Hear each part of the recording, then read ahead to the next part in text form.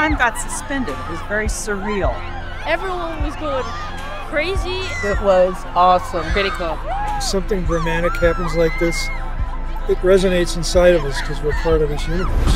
Oh, that was mind-blowing. That was so cool. First eclipse, I almost didn't know where to look. I was watching the mountains disappear as the shadow came. I was watching the shadow bands on the ground. I watched the corona, the prominences, the planets you could see. It was, that was the fastest 2.5 minutes of my life.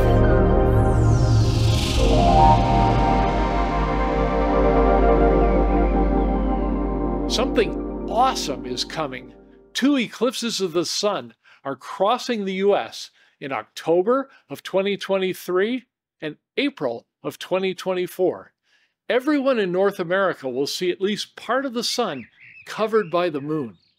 The first eclipse is an annular or ring of fire eclipse, and the second one is an awesome total eclipse of the sun.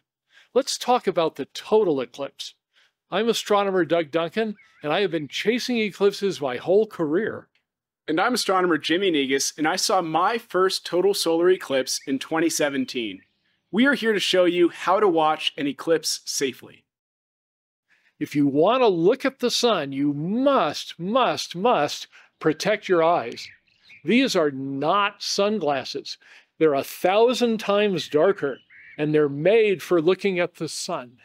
Tens of millions of people have used these to safely watch eclipses.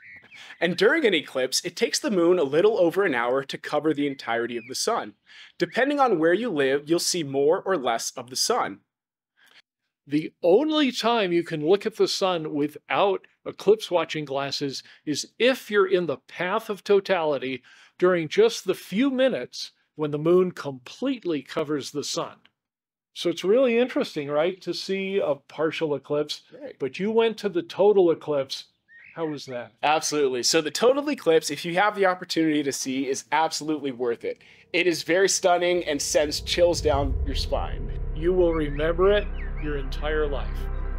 Hi, my name is Christian Greer, President and CEO of the Michigan Science Center here in Midtown Detroit. On August 17, 2017, I was in rural Missouri on the center line of a total solar eclipse. And I'm there with my family, and I told them all about the eclipse. You know, it's gonna be this incredible thing, and it's gonna be awesome. So my wife is like, yeah, you know, like, you've been talking about this forever, we're finally here. So she goes up and we start watching the eclipse happen, and all the things are happening around us. And my wife is just like, oh, wow, oh my God, this is incredible. I'm like, I told you, I've been talking about this for 5 years. This is an incredible experience. But sometimes it takes people the opportunity to actually go and see the eclipse. It's so cool to see, and it's something that I think is a lot of fun and something you won't forget. I was in a huge crowd. Some people were screaming in amazement, other people were struck silent in awe, their mouths literally hanging open. I did both. The first time I saw an eclipse totality, I have to be honest with you, I cried. I had an emotional moment of just the awe of what I was seeing, the darkness around me, the animals that were coming out. It was unbelievable. You're incredible. Unreal. Yeah.